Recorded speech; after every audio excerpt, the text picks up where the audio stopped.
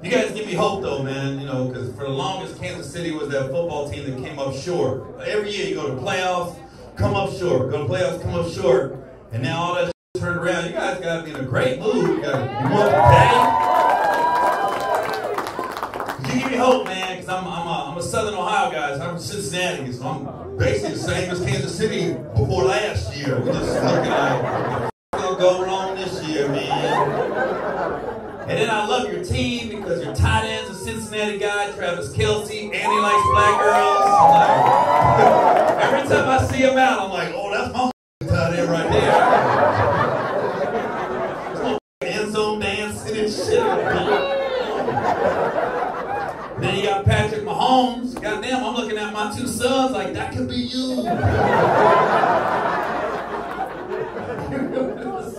It's not just black and white quarterbacks. The mixed ones. It's gotta be tough being a mixed quarterback, you know?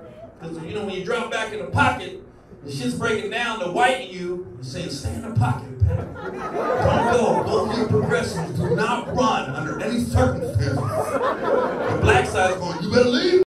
They coming. That's why that motherfucker be throwing side in it. He can't decide. That's that indecisive mixed shit.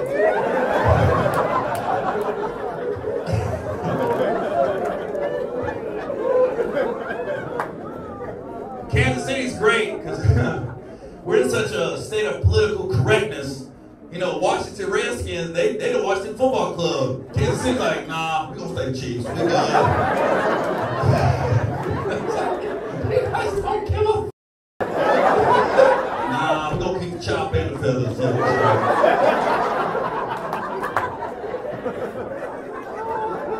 We just won the Super Bowl. We ain't changing the name now.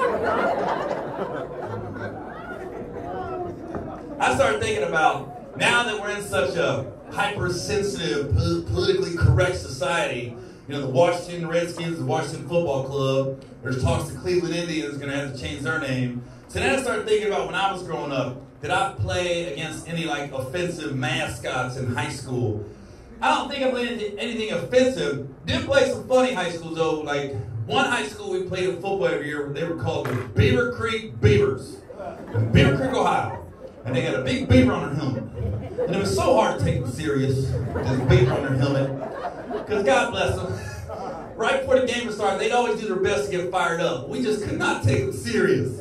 Be some linebacker in the end zone. All right, bring it in. Bring it in.